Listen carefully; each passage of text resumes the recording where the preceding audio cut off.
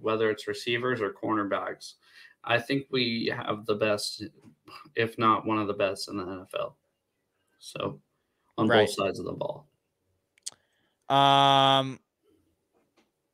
Let's see. So next one we have kind of the final one. Geno Smith has over 4,200 passing yards. Last year he had 4,200, 4,282. I'm gonna say under. I feel like Me this is too. the year that I don't know. I don't know if he's his age. Great story, but I don't think I'm he's not elite. see, I'm not worried about that, his age, because he has a lot of tread left on the tires because he hasn't been used like a Plays, that's normal true. 34-year-old quarterback.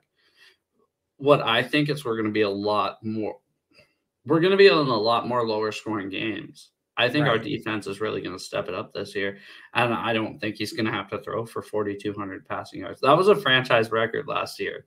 Yeah. So I don't think he breaks his own record. I think he probably throws for, let's say, 3,750. We'll say Yeah. that. I agree. You have a guy who, even though he, like I said, great story, but I just don't know if he's not like an elite quarterback every year.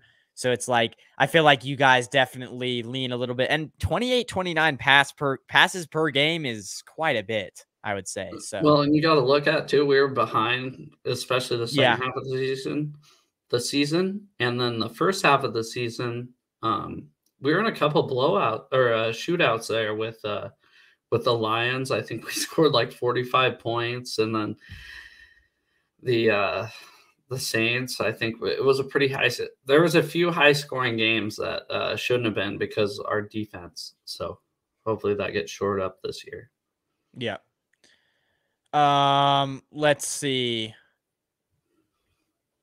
I'm trying to get to your guys' comments here. I apologize if I don't get anything. I called the